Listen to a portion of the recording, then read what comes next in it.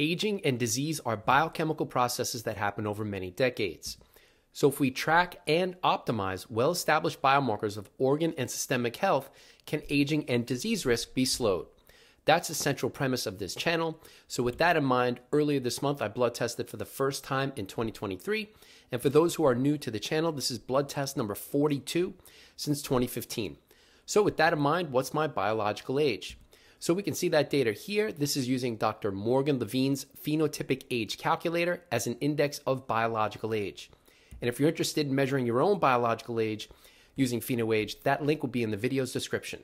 So when entering its 9 component biomarkers and chronological age, we can see that my biological age is 33 years old, which is 17 years younger than my chronological. Now, note that for the 8th consecutive test, Quest's high sensitivity C-reactive protein measurement was less than 0.3 milligrams per liter. So CRP could be lower than 0.3 milligrams per liter, but not higher than 0.3 milligrams per liter. And rather than looking at just data that I've entered into a spreadsheet, all blood test data will be included and we'll go through it later in the video. Now, this is just one test. For more context, let's have a look at biological age results since 2018. And I have data for 22 blood tests since that time. And that's what we can see here. So we've got Levine's biological age on the y-axis plotted against time, starting from 2018 on the left, all the way up to through this most recent test. So from 2018 to 2019, I have data for 3 tests. My average biological age using Levine's test was 36.1 years. And then from 2020 to 2021, over 12 tests, my average biological age was 35.6 years. And then over 7 tests in 2022, I significantly reduced the value from 35.6 to 33.8 years. And if you missed that video, it'll be in the right corner. So for 2023, we can see that with my 33-year measurement, that's off to a good start as it's lower than my average value for 2022. Now, this isn't the only biological age metric that I use. I also use aging.ai. So what's my aging.ai age? And we can see that here when entering the 19 component biomarkers that are found on aging.ai 3.0, I get a predicted age of 28 years, which is 22 years younger than my chronological age. So just like we did for Levine's test, this is just one data point, one test. So for more context, let's have a look at previous data for aging.ai age. And that's what we can see here. On the y-axis, we've got aging.ai age plotted against time starting from 2009 up through 2023. I should say 2023 there, not 2022. So I have 38 blood tests over that period. So in my earliest data from 2009 to 2013, I had 3 tests over 5 years, and my average aging.ai age over that time was 32 years. And then in 2016, I decided to test more often.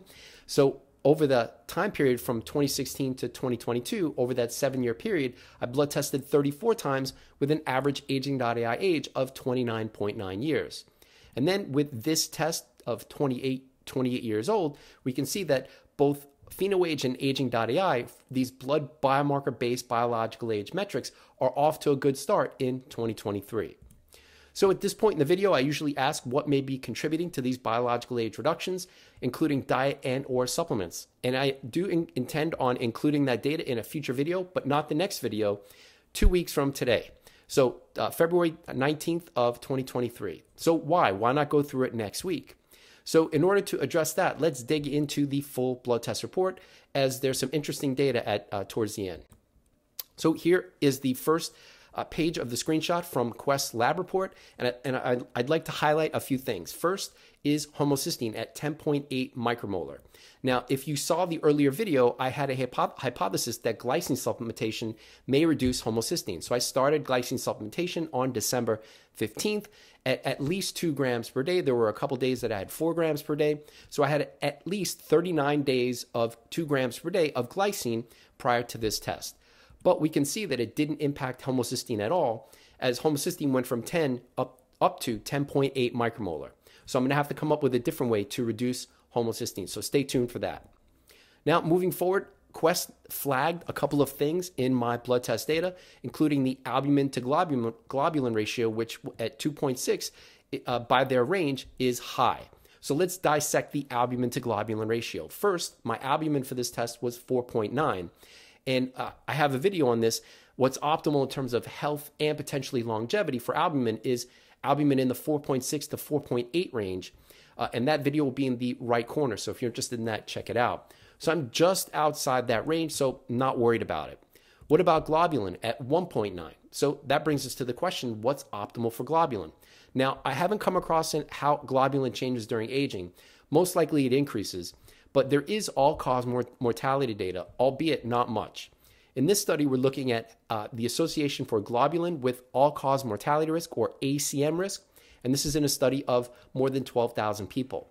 So in this study, 2.8 to 3.0 for globulin was identified as the reference, and then we can see that only relatively higher levels of globulin, higher than 3.3, was associated with a significantly increased all-cause mortality risk. You can see that the hazard ratio is 1.47, which means a 47% increased risk for all-cause mortality when compared with globulin levels that were 2.8 to 3.0.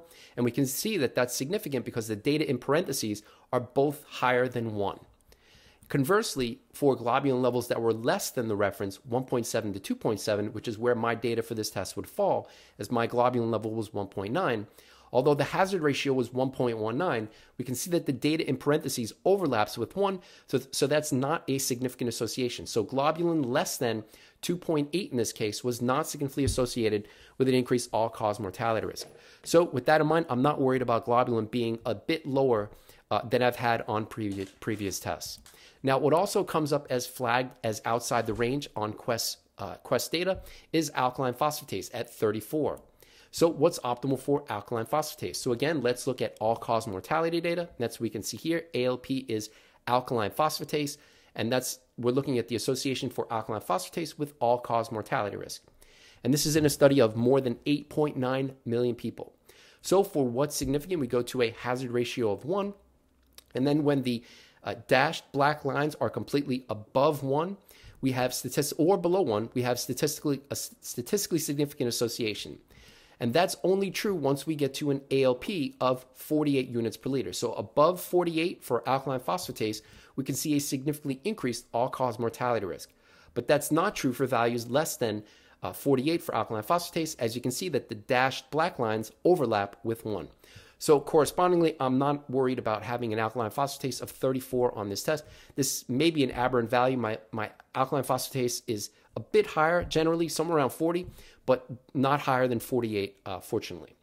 And then last on the blood test list that I want to highlight is DHEA sulfate.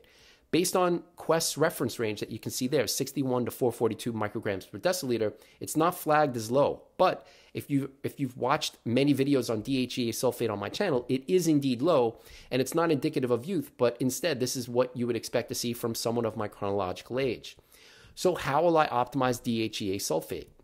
Now, cholesterol conversion into DHEA, the precursor metabolite for DHEA sulfate, you're just adding a sulfate group onto DHEA, requires NADPH. So let's take a look at that. So that's what we can see here. So starting with cholesterol is converted into DHEA by 5 enzymatic steps, and each of them require NADPH, which then raises the question, what is NADPH? So NADPH stands for nicotinamide adenine dinucleotide, and for those that are interested in longevity and familiar with the longevity space, that should seem really familiar because that's NAD.